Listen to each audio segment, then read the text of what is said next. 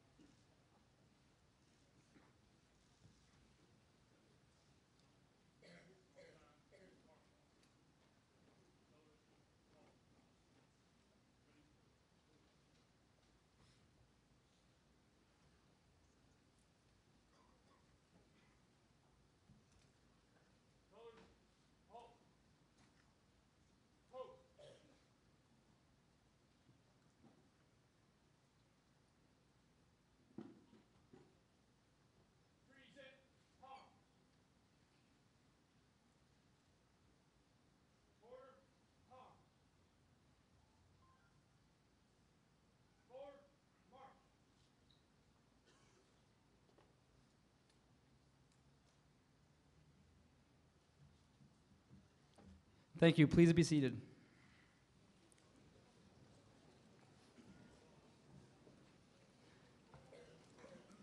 Alan Meadows, our invocation speaker, was an original member of the Young Thundering Herd. He was a great player from Scott High School in Madison, West Virginia, as one of the first players signed by Jack Langle and his coaching staff. He was a defensive lineman and team leader for Marshall from 1971 to 1974. Please help me in welcoming Mr. Alan Meadows. Thank you. November 14th, 1970, will live on in the lives of all of us and those that go beyond us. Everyone that was alive then knows where they were, what they were doing, and can recall some of the activities they were involved in immediately after. And as we remember that, let's remember the family, the friends, the students, and all the people that are involved in this and continue to remember forever. If you feel comfortable at this time, would you take the hand of the person next to you and join me in prayer?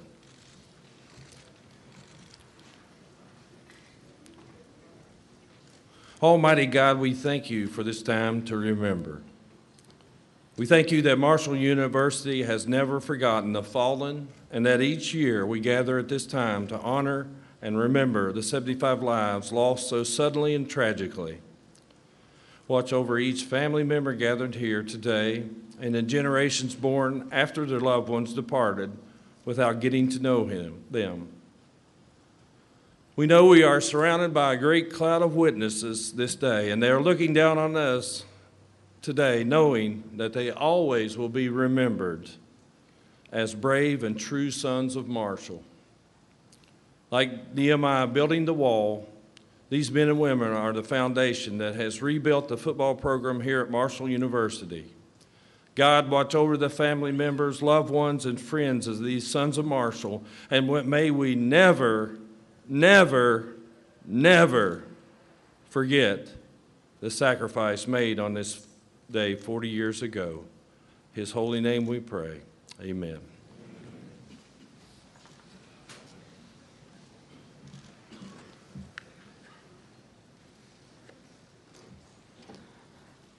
On behalf of the Marshall University student body, I'd like to thank everyone for coming to the 40th annual memorial service for the 1970 Marshall University plane crash. Significant anniversary milestones call attention to important events. However, the need to remember those who lost their life contributing to the growth and success of Marshall University is as true today as it was 40 years ago. This year is no different than any other year. Today we'll hear from numerous individuals, all with different Marshall experiences and insight into the events of November 14th, 1970. However, one common thread connecting everyone is their love and passion for the Marshall community.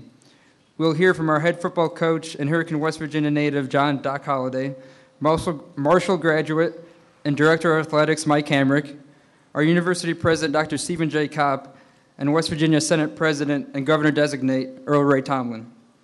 To conclude, we'll have the ceremonial laying of the wreath and the silencing of the memorial fountain. At this time, I would like to introduce Sarah Schofield, who will offer her own tribute with a rendition of Amazing Grace. Sarah graduated from Marshall with a Bachelor's of Science in Biology in 2005 and then a Master's in Biological Sciences in 2007. Sarah.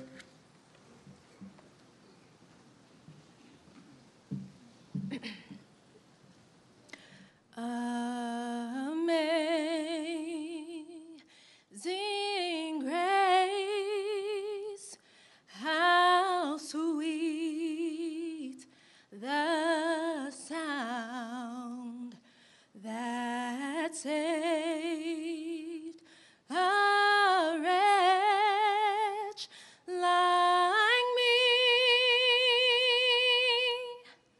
I once was lost, but now I'm found. Was blind, but now I see. When we've been there 10,000 years, bright shining as the sun,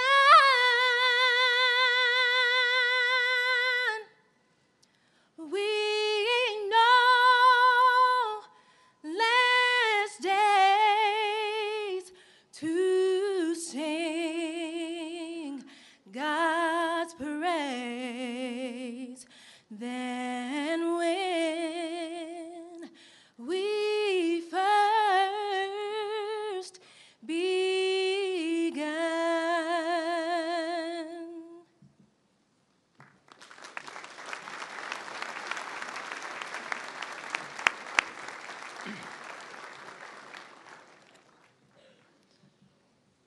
Coach Holliday is a Hurricane, West Virginia native. He is widely regarded as one of the top recruiters in the nation, and he brings with him 31 years of collegiate coaching experience to Marshall that includes stops at Florida, North Carolina State, and West Virginia. We are proud to have him here as our coach, John Doc Holliday.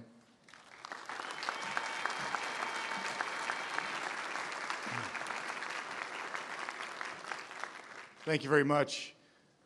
November 14th, 1970, I was an 8th grader at Hurricane Junior High School when the crash happened. I felt your pain. I asked the same questions we all ask as to why.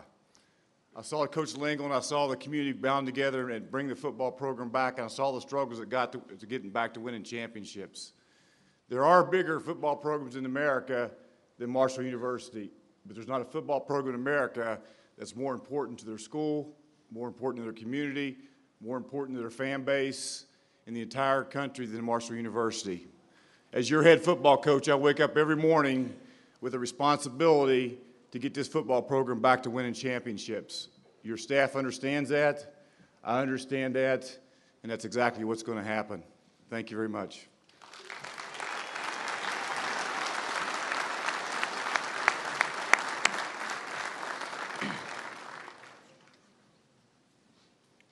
Mr. Mike Hamrick played football at Marshall University from 1976 to 1980, starting at linebacker and defensive end his last 2 years. After receiving his bachelor's degree in education from Marshall, he earned his master's in sports administration from Ohio University in 1981. Prior to being named the director of athletics in July of 2009, Mr. Hamrick was a director of athletics at the University of Nevada, Las Vegas for 6 years. Please help me in welcoming Mr. Mike Hamrick.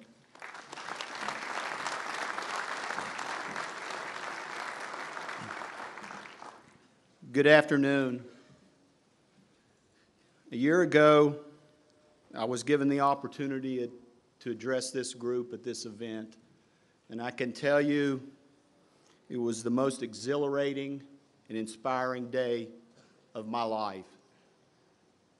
I left Marshall University in 1980 with a great college degree with a great athletic experience and an opportunity to move on in life and do something that I really love to do, and that's work in college athletics.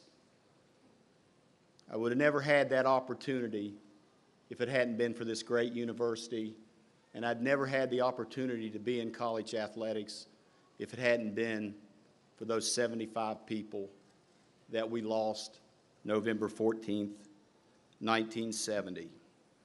I can assure you, as long as I'm the director of athletics at Marshall University, we will never forget and we will always honor those people that sacrifice the ultimate for us.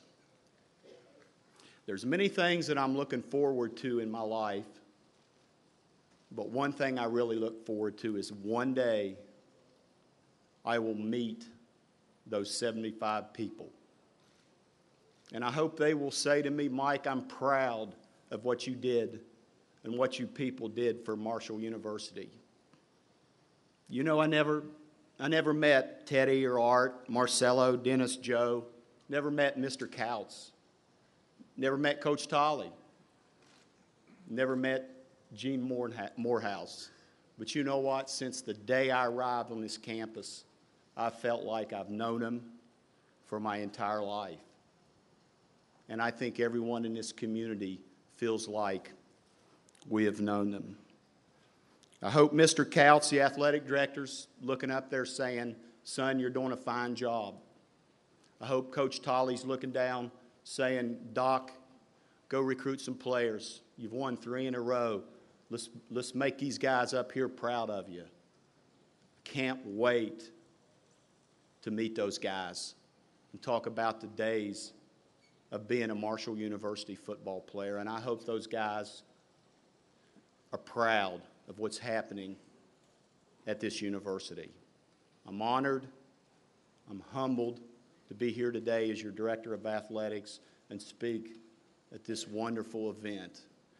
I can only imagine, looking here at the family members, your anticipation of one day joining me and all the former Thundering Herd football players and all the coaches and all the supporters, one day meeting those 75 people who gave the ultimate for this university and telling them how much we love them and how much we appreciate them. Go Herd, and thank you so much for being here today.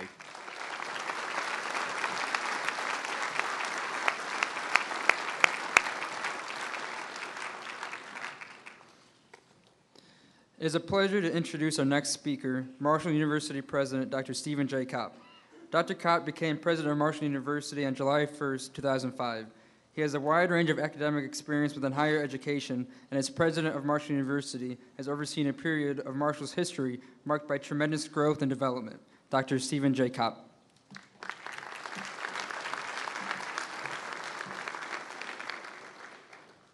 I'd like to offer my thanks to each and every one of you who have assembled here today. This is truly a day of remembering those who perished, as well as remembering and honoring those who survived. We have many family members here today, descendants, relatives, dear friends of the people who've perished, and to you, we welcome you back to Marshall University, and for some, we welcome you to Marshall University for the first time. We also have people assembled here today who come from all over the country, never before having direct ties to Marshall University except learning about this great tragedy at some point in their lives. And they felt compelled enough to make the pilgrimage here to Marshall University to join us today to honor the 75 people who perished in the plane crash. And to you, we say thank you for joining with us today to celebrate their lives, commemorate them, and show the respect, the enduring respect we have for their great sacrifice. In remembering, we honor the memory of those who lost their lives and confer upon them our utmost respect. In remembering, we find comfort and peace.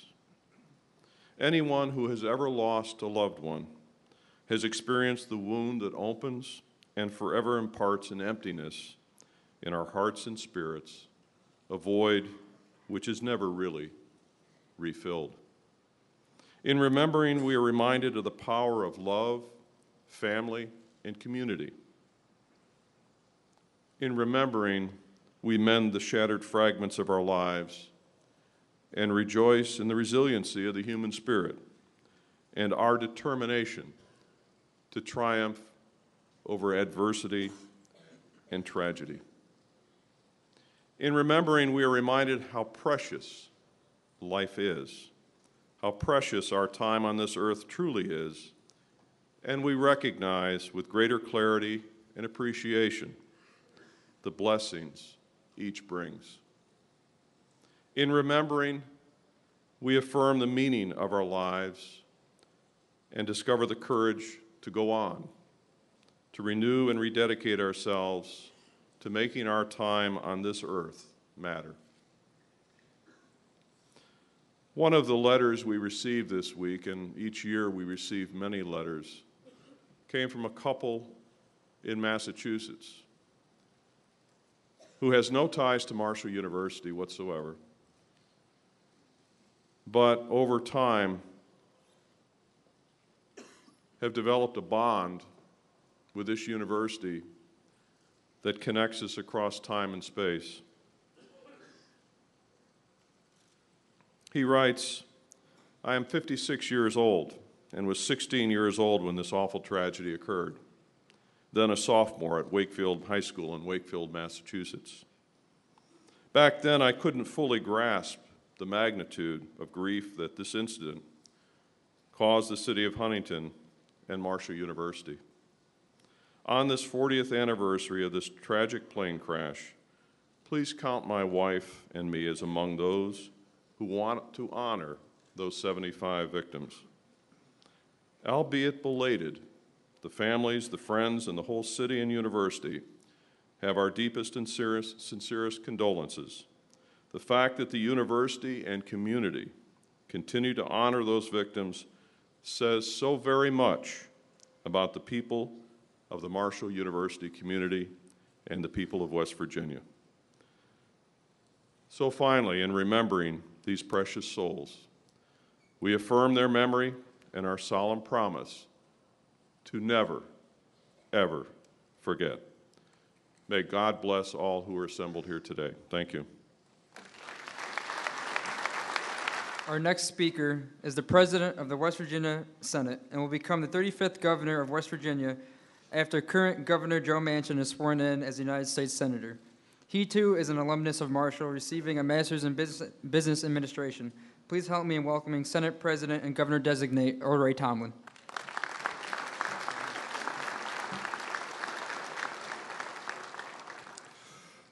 Good afternoon. President Kopp, members of the Thundering Herd football team, coaches and staff, those here today who experienced the events of November 14th, 1970, and have survived to carry on the legacy of those we lost, and to all the sons and daughters of John Marshall gathered here today. I am honored to have been asked to take part in today's observance of an event that took place when I was a freshman in college. And as I embark on a new and historic role in state government, I have taken time to reflect on my life and the events which have shaped it. The loss sustained 40 years ago is one of those moments that I will always carry with me wherever I go and whatever I do. It is almost unbelievable that nearly 2 generations have passed to bring us to this special commemoration of a dark day in our states and in our own personal histories. It is a day remembered in tears and emotion, and a day of special pilgrimage which will continue each fall and spring for as long as this institution stands. Since it has been 4 decades when the lives of thousands in Huntington, in West Virginia, and even across the nation were shattered, I am moved by the sheer and quick passage of time since it happened.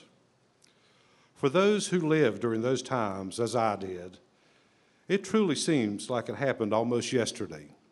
Yet emotionally, it is an eternity of enduring loss. I am stricken as well with the knowledge that as time passes, fewer will remain to be here on this day who can remember what it was like to have experienced that sad news. That is why this memorial service and this fountain will become even more important to Marshall and to those who attend this institution of higher learning and compete in its fields and courts. It will represent forever not only the heart, but the heartbeat of the university. Some will come here and not know of the events of 4 decades ago and will ask, what does this mean? What does it represent? And as they view this fountain, they will learn that it enshrines not only precious memories of great individuals, of heroism and loyalty, but the hopes and aspirations of generations of those who have and will venerate the greatness of Marshall University and its hallowed past. So it serves us today, as it will for those yet to come, even maybe for centuries, a lasting memorial, not just of tragedy, but as a trophy and symbol of great challenges, and a trophy to the overcoming spirit of champions. From ashes to glory, let's always remember, we are Marshall.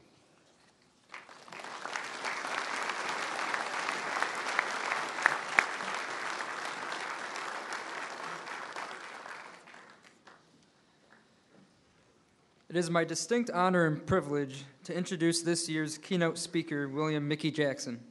Mr. Jackson is the president of the Marshall University Alumni Association. He is a 1968 Marshall graduate and played football for the Thundering Herd from 1964 through 1966. He gained 1,231 yards rushing for his career and scored 24 touchdowns. He was an assistant coach for the 1970 football team and continued as an assistant coach until 1973.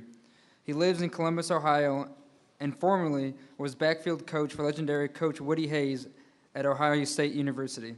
Please help me in welcoming our keynote speaker, William Mickey Jackson.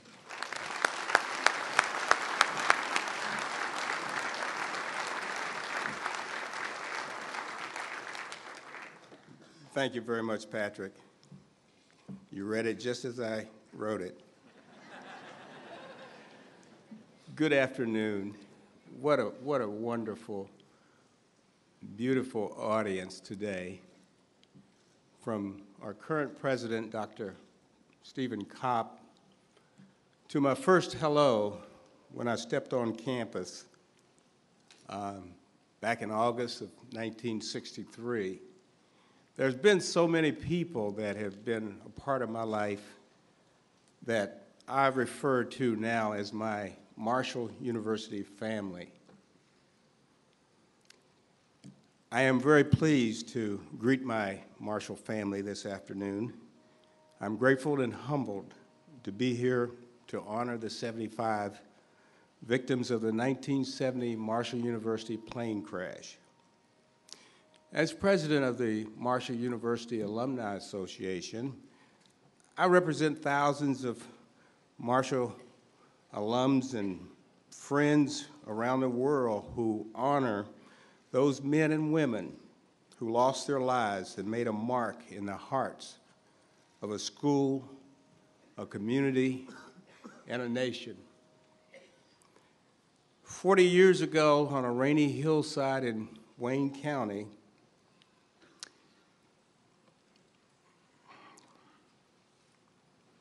where the lives of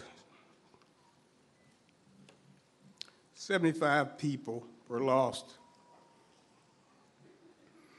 in the worst single air tragedy in NCAA sports history.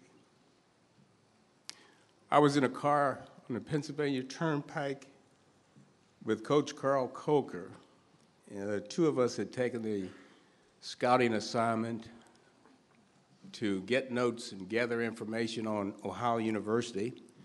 They were playing at Penn State So we drove into State College on Friday evening after practice and scouted the game, took very good notes, and shortly after the game, we did learn that we had lost a close one at East Carolina. We're a little disappointed by that news, but we're confident that we had taken enough notes to assure a victory against Ohio University in our last game of the season. So as we were in the car searching radio stations just to get some other scores across the nation, college football, we heard that there was a plane down in Huntington, West Virginia. Just not really believing what we heard, we had to kind of search another station, and 2 or 3 times we heard there's a plane down in Huntington, West Virginia. It may have lost the entire football team. Well, surely then we needed to confirm some type of confirmation, and without the use of a cell phone at that time, we had to pull over into the roadside gas station and use the land telephone line, call back to Huntington. Circuits are all tied up. They're all busy. We can't get through. We sit there. We get back in the car. We drive some more. We call again. And finally, the State Highway Patrol phone number did confirm our worst story, that we had lost our entire football team and coaching staff and fans that were aboard the plane. I remember our next stop being about 5 a.m. in the morning, and we went directly to the football office to join Gail Parker and Coach Red Dawson. And I can't say enough for the leadership that Coach Red Dawson provided to us during that time as we sat there, and it was virtually our home for the next 4 months, trying to bring a sense of order to a very complicated environment in a university, in a community that was filled full of grief and was in mourning. As we look today at this 6,500-pound memorial fountain that was created in 1972 by a great artist by the name of Harry Batoa. He dedicated this to the memory of the 75 people to commemorate the living, rather than the dead. He wanted this fountain to display the waters of life, rising, receding, surging to express upward growth, immortality, and eternality. There are 75 strands of steel forged to look like a gigantic flower. And at the base of that gigantic flower is this eloquent inscription that says, "They shall live on in the hearts and the families and their friends forever." And this memorial records their loss to the university and to the community. This inscription has run true to course for 40 years now, because they certainly do live on in our hearts, in the hearts of their families and friends.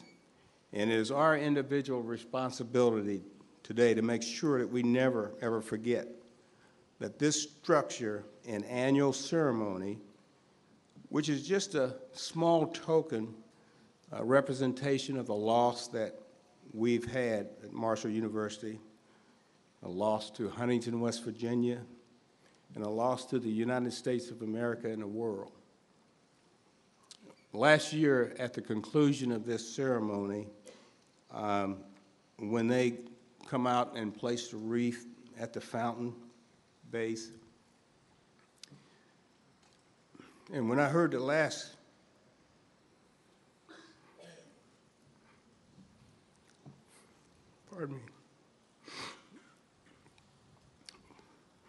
when I heard that last drop of water finally stop,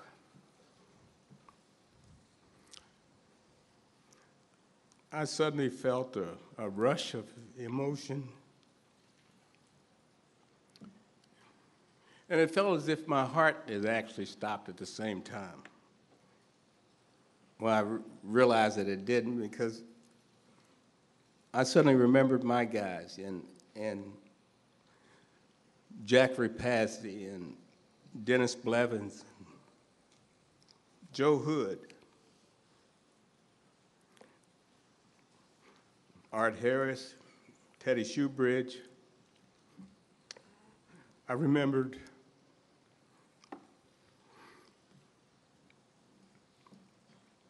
Charlie Couch. On the plane, he was the athletic director. I remember him as my head freshman football coach, who really taught me how to be a student athlete. He taught me how to win at a higher level. And he protected me from those huge varsity football players. You know, our primary job as freshman football players, at that time, we were not eligible to play varsity, but our primary job was to get the varsity ready to compete week in and week out. And we took pride in trying to show them that we were good athletes, and they didn't make a mistake by offering us a scholarship as a freshman. I remember the first time that I ran this pitch play. It was called a pitch 18. We had run it 100 times in high school because I'd come from a high school that was undefeated in Harpers Ferry, West Virginia, and we won all of our games, and we just scored at will. And pitch 18 was one of my favorite plays. Well, when I saw that play on the board and we had a chance as a freshman team to run it against the #1 defense, I smiled. Pitched that ball to me, and I started around the right end. As I got to the outside leg of the right tackle, I sort of dipped my inside shoulder just to kind of freeze the defense to determine whether they were outside me or inside. And what that does is it makes them hesitate if for a moment. And that's all you need to an advantage, just that little advantage. And I scooted around the right end and scampered into the end zone for a touchdown, and our whole team was cheering except for the defensive unit and Coach Snyder. I thought I did good, but Coach says, line them up and run that play again. So we lined up and we ran the play again, and I took the pitch and I got to the outside leg of the right tackle. I dipped my inside shoulder, and when I finally woke up on the sideline, the trainer had 2 fingers up in my face, and he says, "How many fingers?" And I thought it was a trick question. Coach Couch, in the future, every time I scampered around the end and ran a long touchdown against the varsity, he would always tell the coach I was tired and he'd put somebody else in. So he really protected me. And I certainly miss Coach Couch. I miss Lucy. And when I see his wife, Lucy, and the 3 beautiful daughters, saw Lucy Ann and Lee yesterday, they always greet me with a big hug, and they're family. They're family. I suddenly also remembered Ray and Shirley Hagley. On the plane, he was our team physician. Off the field, they were great friends. Remember, he found out that after I graduated from college and I went out to live in the community and to rent a house, he found out when I was denied housing due to the color of my skin, he went out and bought a house and rented it back to me. It was his way of saying, we're in this thing together and we're going to move on from here. He and Shirley will certainly be missed. I remember Coach Rick Tolley, who gave me my opportunity to coach at the college level. He was a taskmaster, certainly who knew how to prepare and lead young men to greatness. And I learned a lot from him. Without that opportunity, I would have never missed the great experiences I had coaching some of the best running backs in the country. I would have missed working with and learning from the great head football coaches that I worked with, such as Jack Lingle, Dick Crum, and Woody Hayes. Yes, it was very difficult. As you can see now, it was difficult for me to keep the tears from flowing. But then there was this inspirational thought that told me how fortunate I was to have experienced those relationships and to be a part of the movement to cherish and honor those times, to help tell the story of Marshall University and have them live on in my heart forever.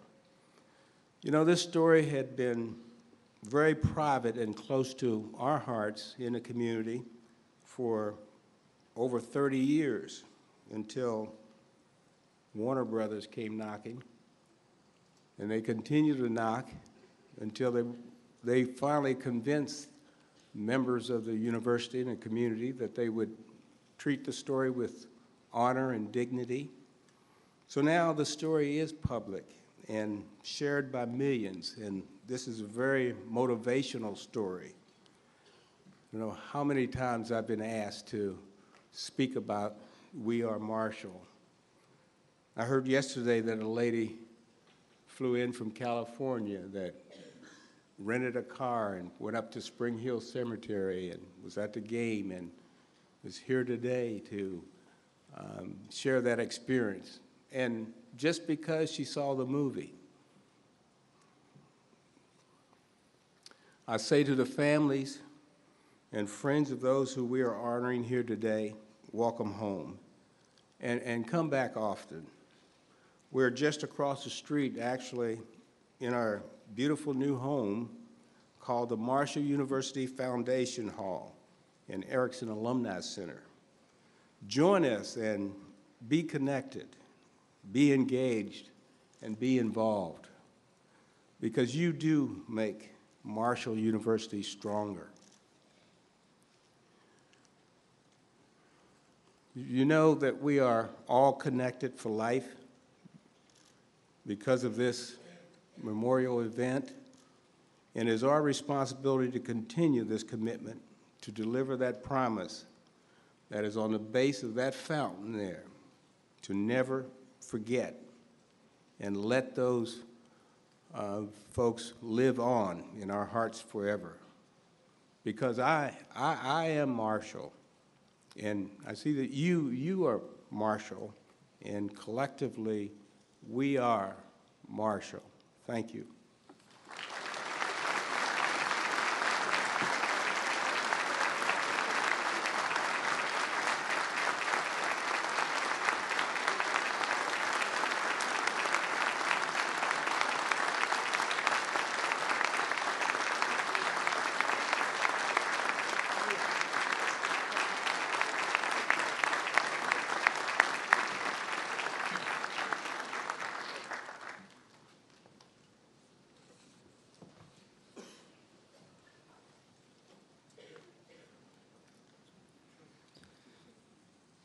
We will now have the ceremonial laying of the wreath by representatives of the Cerrado Fire Department and by head football coach Doc Holliday, followed by the silencing of the memorial fountain.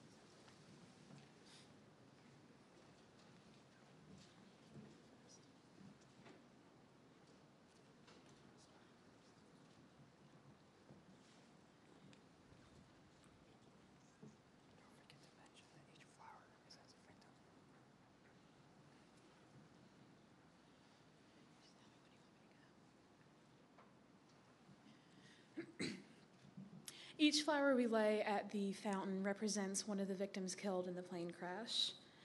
The players were James Michael Adams, Mark Rayburn Andrews, Michael Francis Blake, Dennis Michael Blevins, Willie Bluford Jr., Larry Brown, Thomas Wayne Brown, Roger Keith Childers, Stuart Spence Cottrell, Richard Lee Dardinger, David Grant DeBoard, Kevin Francis Gilmore, David Deering Griffith Jr., Arthur W. Harris, Robert Anthony Harris, Bobby Wayne Hill, Joe Lee Hood, James Thomas Howard Jr., Marcelo H. Latterman, Richard Adam Leck, Barry Winston Nash, Patrick J. Norrell, James Robert Patterson, Scotty Lee Reese, John Anton Rapassi, Larry Sanders, Charles Allen Saylor, Arthur Kirk Shannon, Lionel Ted Shoebridge, Alan Jean Skeens, Jerry Dotson Stainback, Robert James Van Horn, Roger Arnie Vanover, Freddie Clay Wilson, John Patton Young, and Thomas Jonathan Zaboral. Coaches were Ricky D. Tolley, Herbert B. Brackett, Albert C. Corelli Jr., Frank Loria, James M. Moss II. Staff: Charles E. Kautz, Eugene J. Morehouse, Brian R. O'Connor, Gary Wilson George, Jeffrey P. Nathan, James Joseph Schroer, Donald Tackett Jr., Donald Booth. Supporters: Mr. and Mrs. Charles Arnold, Dr. and Mrs. Joseph Chambers, Dr. and Mrs. Ray Hagley, Arthur L. Harris, Mr. and Mrs. E. O. Heath, Mr. and Mrs. James Gerald, Kenneth Jones, Michael Prestera, Dr. and Mrs. Glenn Preston, Dr. and Mrs. H. D. Proctor, Mr. and Mrs. Merle Ralston, Parker Ward, Norman Weichman, crew: Frank Abbott, Jerry R. Smith, Charlene Pote, Danny Deese, and Patricia Vaught.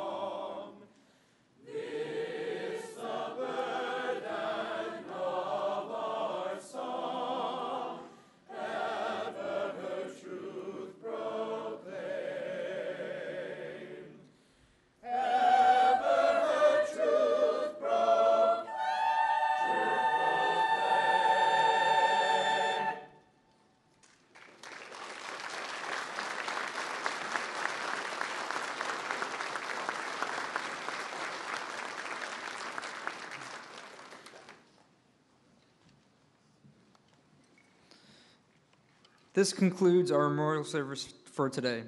I am deeply humbled and honored to have been given the opportunity to be a part of something that means so much to so many people. Please join us at the Alumni Center at Foundation Hall for a reception immediately following the service. Thank you, and I hope you have a great day.